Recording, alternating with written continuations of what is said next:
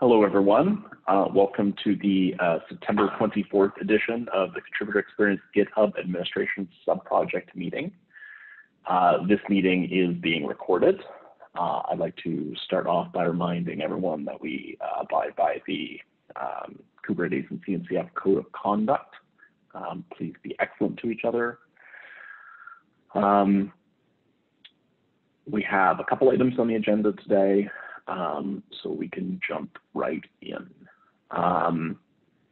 First one up looks like the GitHub Kudos beta.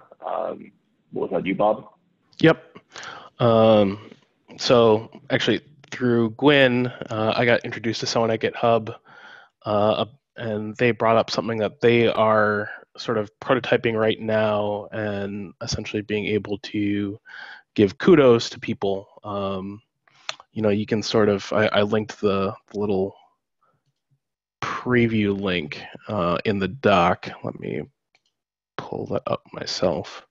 So the text or command can literally be, you know, whatever you want, we can configure it. And then, you know, you can sort of at the person and give a, you know, nice little message, sort of like a shout out, and that will actually appear on their profile. So you will get sort of like a stream of things there just as a way of recognizing people.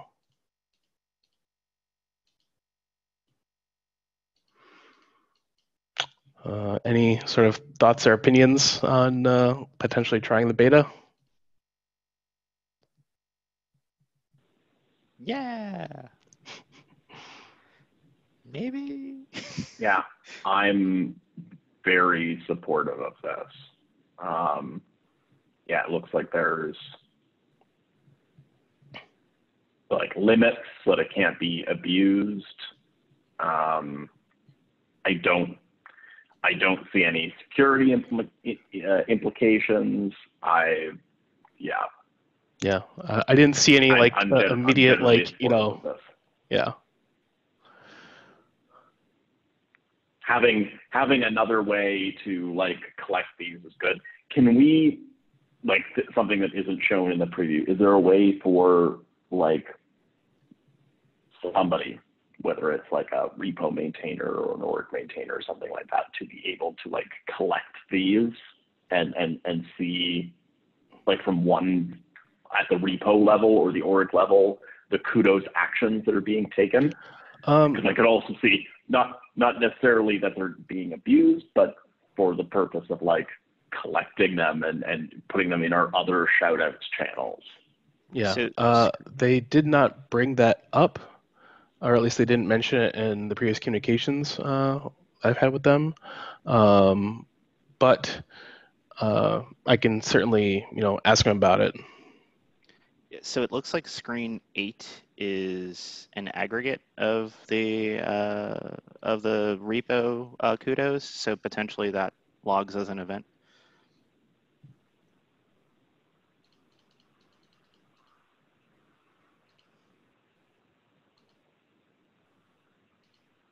Where? Maybe, yeah. Like it looks like if I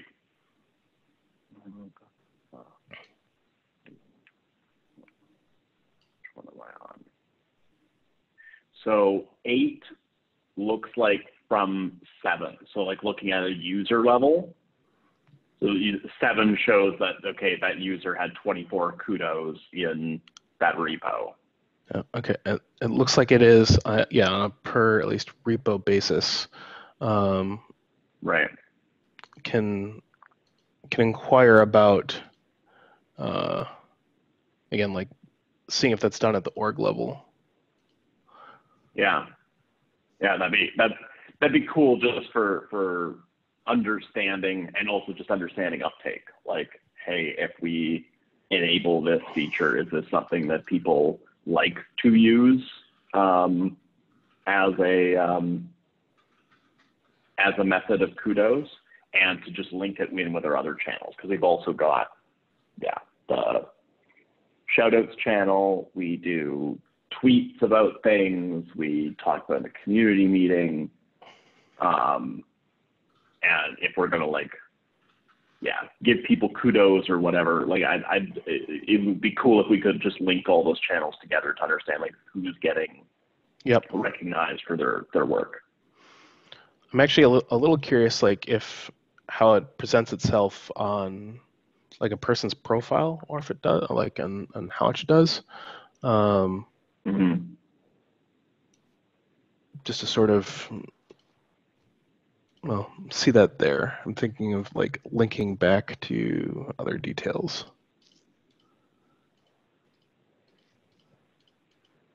Okay.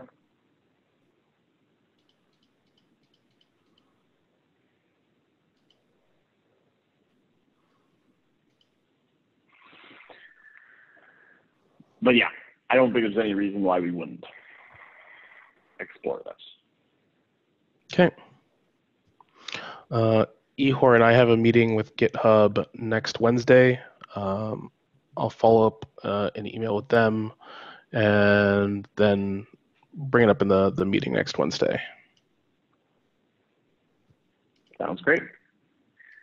Any other comments on this one before we move on? Okay.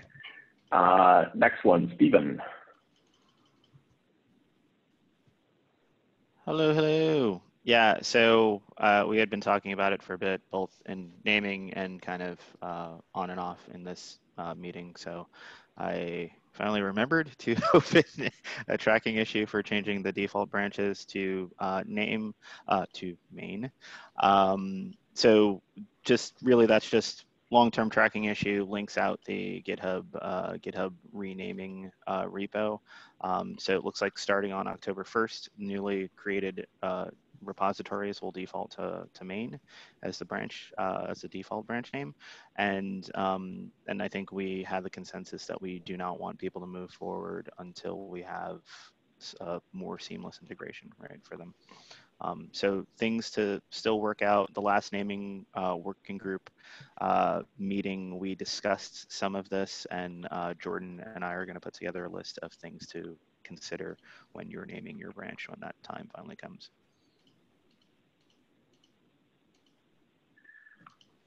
So the one question that I have is just kind of an open question, and maybe this is just because I don't know the answer to this. Would be the default branch name for new repos changing to main, which there's a button that we can turn that on at any time now. Like that button already exists. It's gonna automatically click in a week from now, but we can click that button anytime. But that button and have it do we know of there being any issues with us making that move right now, like with our automation systems? I don't know of any that would be concerned, basically from our perspective, saying like, hey, we want to delay that particular action off from October 1st to a later date. So my understanding is it only is in effect for net new repositories, right? Yeah. So this wouldn't be anything donated or anything that is. And all our repos are created off the template that we have. So those should remain on master till we actually flip that one over. So we... So this won't really have an impact on us until we decide to flip our template. Correct. At least as far as I know, I believe that is the case. So do we want to make a plan to flip the template on October 1st or around October 1st? I don't think we need to be bound by an arbitrary date one way or another. Like we could do it sooner, or we could do it later. I don't think it matters to us whether we flip along with the rest of GitHub. Because I don't have any objection doing that sooner if we know that it's not going to break anything, or at least if we don't have any clear indications that it's going to break anything.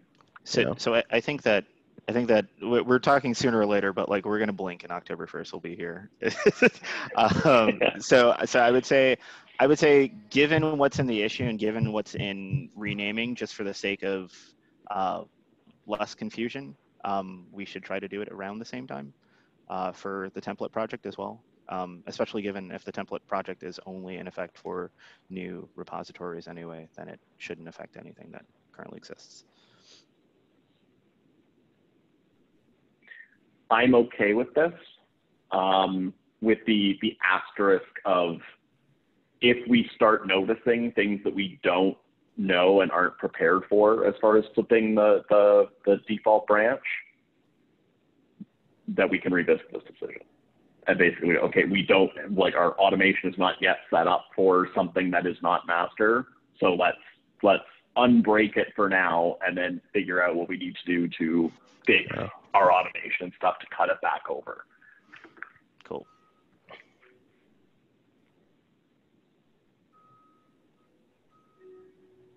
Any other thoughts, opinions? The only like other big thing that we should probably update is honestly our like documentation. We're essentially going to have to have just like if you're doing this, it could be master or main.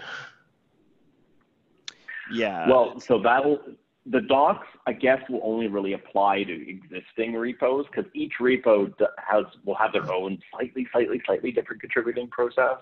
I don't think there's anything in Prow that specifically like deals with branching names because we do merging into release branches all the time.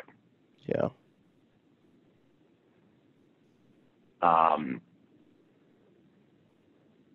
Ooh, actually. Blob master. I'm wondering if our default Pi query is looking for master, like the big query that just does everything.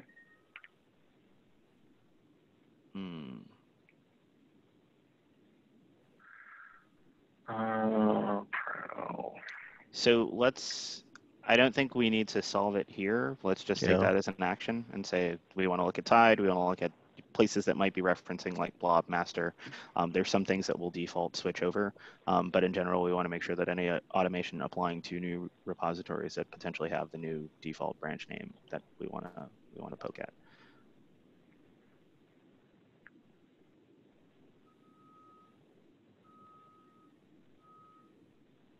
I think we're good, actually.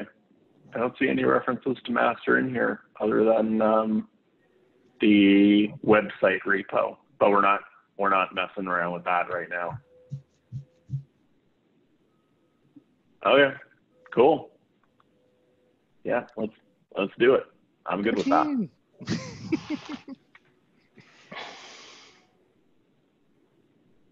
Okay. Looks like you got the next one as well, Ian.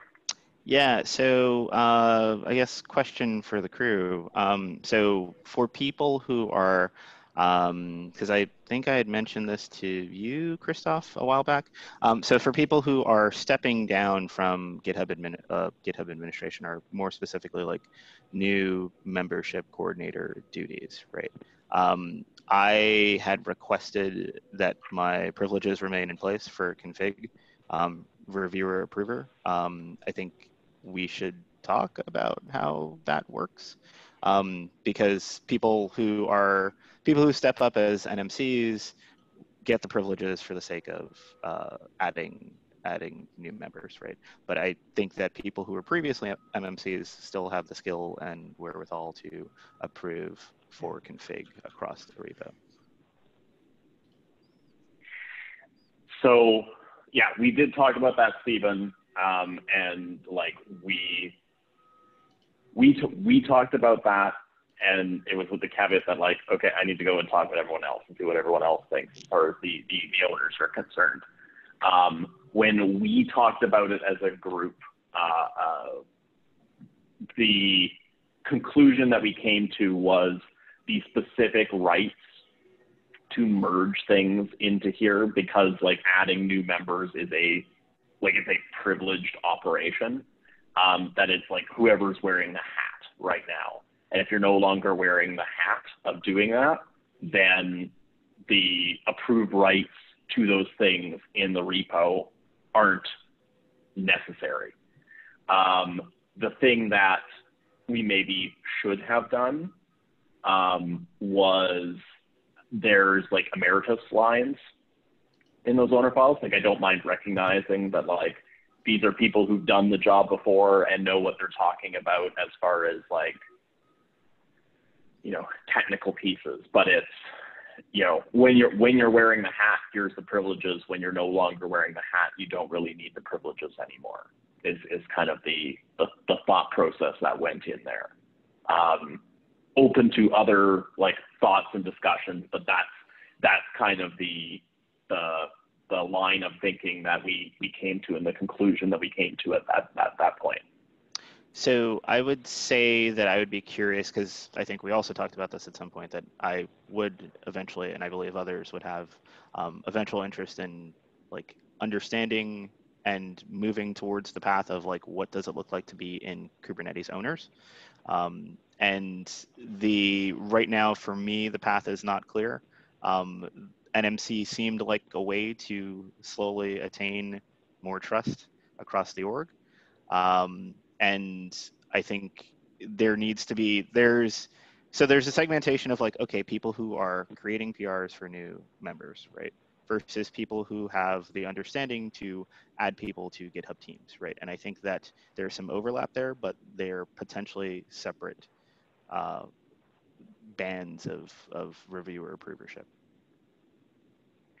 Well, adding to GitHub teams, the definite hope there would be that we'd be delegating that to SIGs. To SIGs, for sure. As like, those rights and privileges will then go to the SIGs.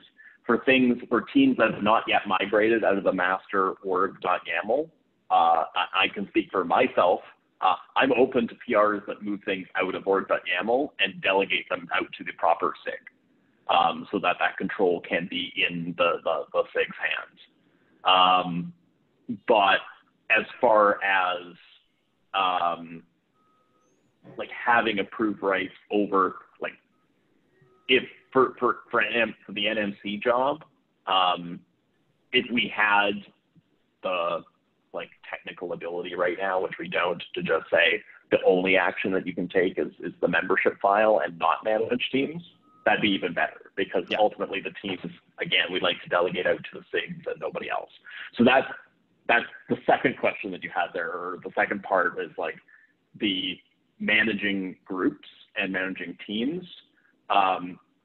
That shouldn't be really anybody in the GitHub management, where we want to try and delegate that out to SIGs as much as possible. And then like the SIG, you're responsible for your teams. We'll just, from the org owner level, we'll connect permissions where we need to be like, okay, repo admin, you actually get the admin permission, then you're done. Because we haven't turned on those bits. Although we could at some point look at turning on some of those bits, because Parabolos has some of those, and it's doing it in other instances where we run Parabolos. There's probably some like API things that we need to clean up there, if I understand it correctly. The last time I talked to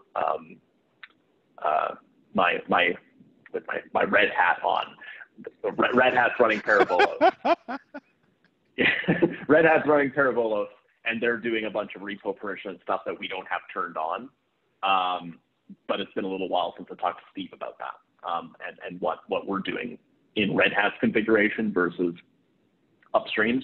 So there are some other things that we could do as far as like even connecting and getting more stuff out of the control of basically the GitHub owners team. It's question number 2. My thoughts on question number 1 is you have identified a gap. There is no clear path right now as far as like org ownership and who should be an org owner, or what the path is to do that. The historical precedent, I can definitely like shed some light on. So the historical precedent is there was no clear policy. I came in when I was a technical lead at ContribEx and was like, hey, there's no clear policy. How does somebody get that? And they were like, okay, write a policy. So I did, and then I became an org owner because I wrote a policy. Many years ago, when this was the wild west of open source software. So there wasn't anything, wrote a policy, that's how it happened. The policy is basically like what the procedure is for getting people to be org owners, but we have no policy as far as like, you know, terms or really how many org owners. There needs to be like the consensus of the current owners to propose somebody new, and anybody that does get proposed needs to get a sign off from steering. There's that step in there that like, that's one thing that steering will explicitly sign off on, is saying like, yes, this person is trustworthy to give them the keys to the castle, as it were.